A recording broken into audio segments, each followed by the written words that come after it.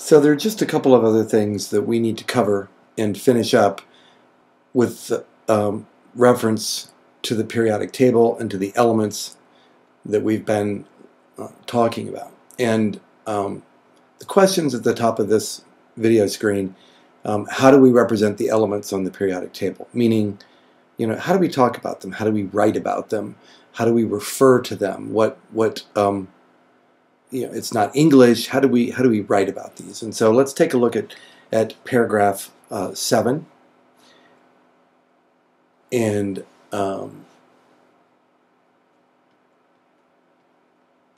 also paragraph 8. We'll just kind of quickly read those. There's not much that I need to say, so let's just go through these. Elements can be represented by chemical symbols. So chemical symbols we're talking keyword here.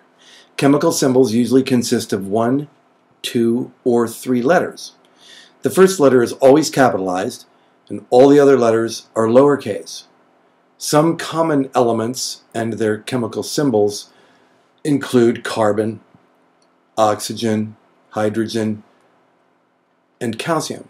So, for example, if I'm talking about helium, which has 2 letters, the first letter of the symbol is H, and the second uppercase H, and the second letter would be a lowercase e. The same would be true of neon. The first letter is capitalized, the second letter is not. Fluorine, oxygen, nitrogen, carbon, boron only have 1 letter in the symbol.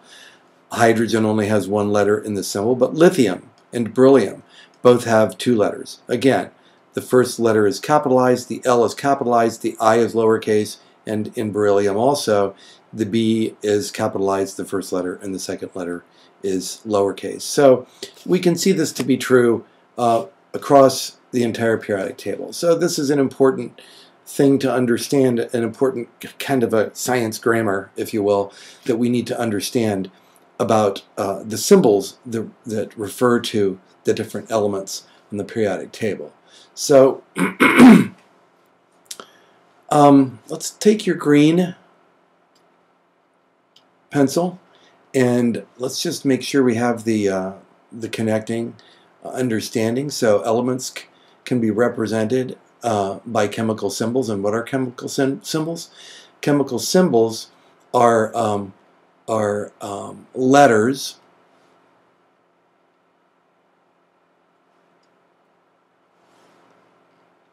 where the first letter is always going to be capitalized, the second letter is going to be lowercase. Okay, so chemical symbols usually consist of 1, 2, or 3 letters. The first is always capitalized, the others are always lowercase. Okay, so let's take a look at paragraph 7 briefly, and we'll move right on. Scientists have identified a little over 100 elements on the periodic table, and these are elements that occur on our planet. Some of them we don't see in nature, but we predict that they exist.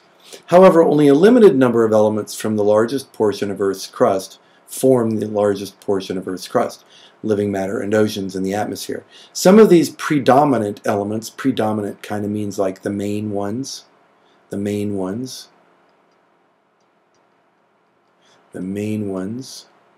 like the first 18 that we're looking at in periods 1, 2, and 3. So some of these main elements include silicon, aluminum, iron, sodium, calcium, potassium, magnesium, hydrogen, oxygen, nitrogen, and carbon. And so these are simply the most commonly occurring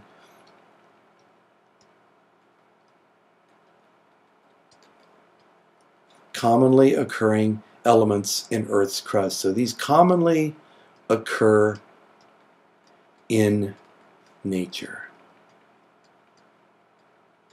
Okay?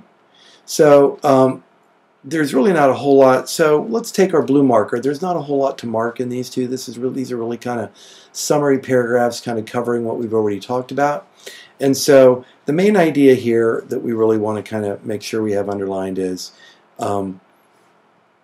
only a limited number of elements actually form the largest portion of Earth's crust. And actually there's about approximately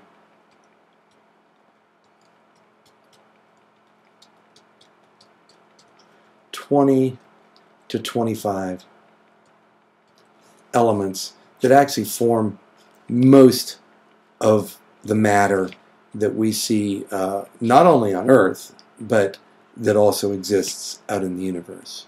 So, okay, paragraph 7 and 8. Please, pause this video and make sure you have this marked. There's a couple little notes here. If there's anything that we were talking about that you want to make a reference to, please do that now, and then we'll move on to paragraph 9.